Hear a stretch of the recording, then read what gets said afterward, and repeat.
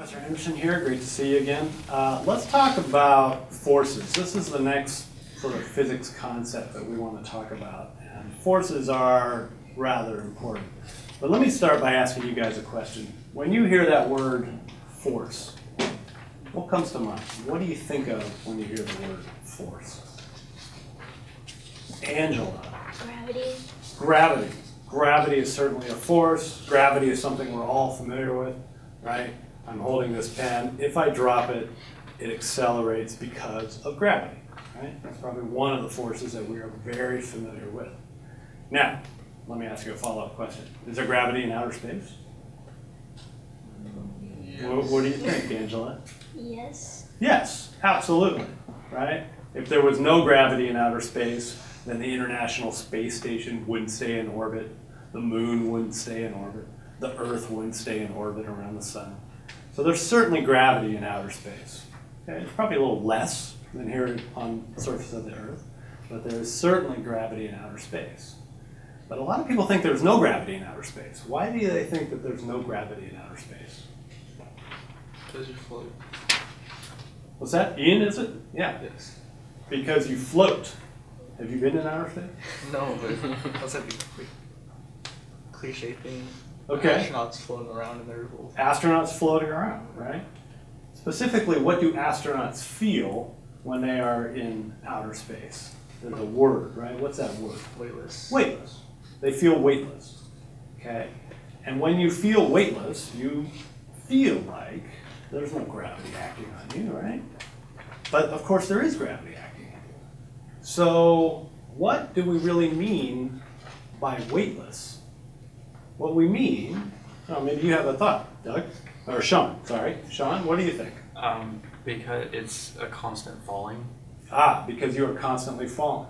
That's exactly right. The astronauts in outer space are in fact constantly falling, right? They're moving around the Earth in a circle. They are constantly falling towards the center of the Earth. If you're moving in a circle, we know that there is centripetal acceleration. So those astronauts are in fact accelerating, but gravity is pulling on every part of them with the exact same force. It's pulling on their toes, it's pulling on their head, it's pulling on their hands, it's pulling on all parts of them, and there's nothing pushing back. Okay, the walls of the space station aren't pushing back on them.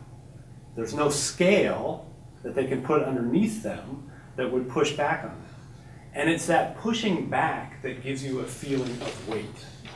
So the reason that I feel like I have weight right now is because the ground is pushing back up on me. If I put a scale underneath me, it would read my weight. Okay? 172.8 pounds last time I checked. Not that I'm worried about that, right? But let's be specific. Okay? There is a force pushing back up on me, which gives me this illusion of weight.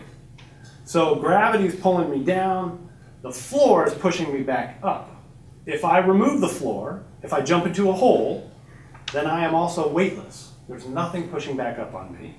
And typically when humans do that, they feel a little nauseous, right? Because your stomach, which is usually kind of down, all of a sudden goes up into your abdomen and you feel a little queasy and your sense of balance goes off. And so astronauts have to be trained to deal with living in those conditions. All right. So gravity is certainly one of the ones that we are familiar with. When I say force, what else do you think about? Yeah, Christian. Star Wars. Star Wars, right? No, but electromagnetic force, I always think. No, I think of Star Wars. I just watched it the other day with my kids, right? The force is what binds us, penetrates us, binds the galaxy together, something like that. Obi-Wan, I have to review, but I think it's something similar to that. Yeah, they talk about force and they give it this mystical power, this force. I think of Newtons. You think of Newtons? Yeah. Okay. Like fig Newtons? No, like the Like the unit? yeah, because I was Newtons? just imagine the big N next to it. Okay. Good. That is the right units for SI units. I would say most people in America, at least, probably don't think of newtons, but think of pounds. Right? All right, let's talk about some of this stuff.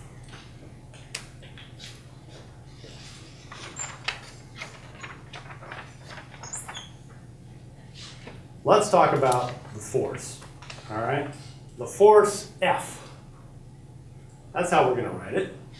And the force F is a vector. You notice that I put a vector sign on top of it. Okay? And so we have to add forces according to our vector rules. We always have to be careful about taking into account not only their magnitude, but their direction.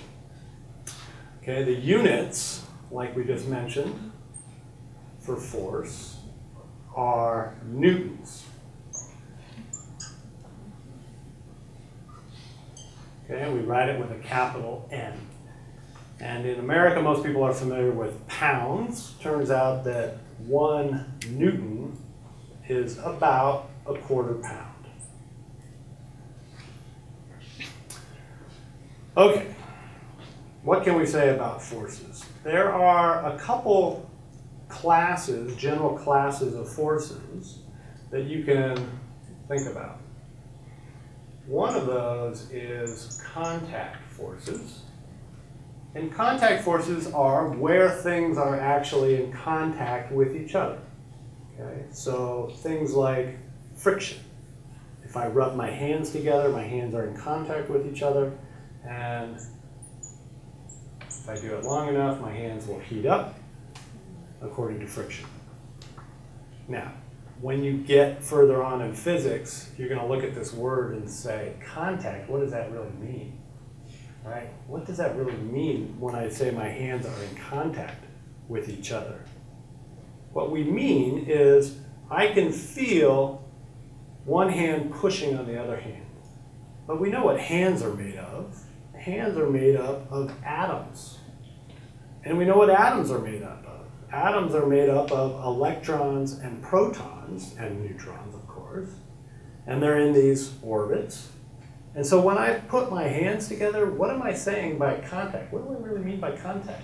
Do I mean that those electrons have bumped into each other? And the protons have bumped into each other? No, that's not what happens. Those things never bump into each other. Yeah, Sean? The feeling is the repulsion of the magnetic force in the electrons. Yeah, exactly right. It's actually a manifestation of the electromagnetic force. The electrons start to get close to the other electrons and they push back on each other. And the protons start to get close to the other protons and they push back on each other. And if you have a different orientation, maybe they get attracted together. Okay? And so all those things are pushing and pulling, really not in contact with each other, really at a distance. But it's nice to think about forces in these sort of general categories. All right, so friction is certainly a contact force. The normal force is a contact force. What do we mean by normal force? What we mean is the following. If I take an object and I put it on the table, I know that gravity is pulling it down, but there is some normal force from the table pushing it up. And that normal force only happens when those things are in contact with each other. If I lift the pen off the table, there's no normal force anymore. Okay? So these are a couple contact forces. Springs can exhibit contact forces. If I tie something to a spring, then that spring can pull on the object, but it has to be in contact with it. It has to be touching it. And of course, tension. If I hang something from a wire, that wire has to be physically connected to my object to apply any force. All right, so those are contact forces, which quite frankly, later on you're going to learn are really just field forces, but it's nice to categorize them this way for now. All right, field forces. These are things that act at a distance. So, one of them that we just mentioned. Gravity. That's a good one. Gravity is pulling on us. It's pulling on the International Space Station. It's pulling on the moon. The Earth is being pulled towards the sun by gravity. Keep it in its orbit. What else? We had just mentioned another one, the electromagnetic. Really a combination of the electric force, which is two charges, and the magnetic force, which is little current loops, all combined into one, called the electromagnetic.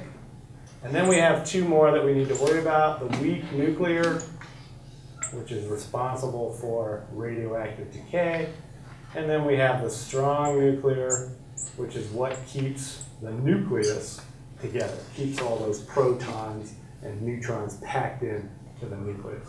Okay? These are the 4 field forces that you have to worry about. And really the 2 that you need to worry about in this course are gravity and the electromagnetic force. Now you're not going to learn all about the electromagnetic force just yet, but it is in fact responsible for all of these.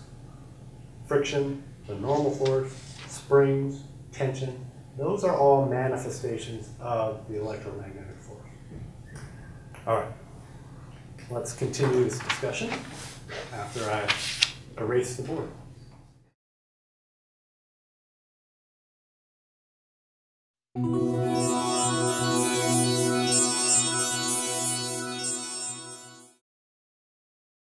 I remember when I was living in the dorms, I went to UCSD as an undergraduate. Into Roberto's that had like a cooler full of carne asada burritos and quesadillas. And so you're all sitting there Friday night, you know, just hungry, and all of a sudden somebody would come up and say, "Hey, you want a quesadilla?" How'd you know? Give them a ton of money.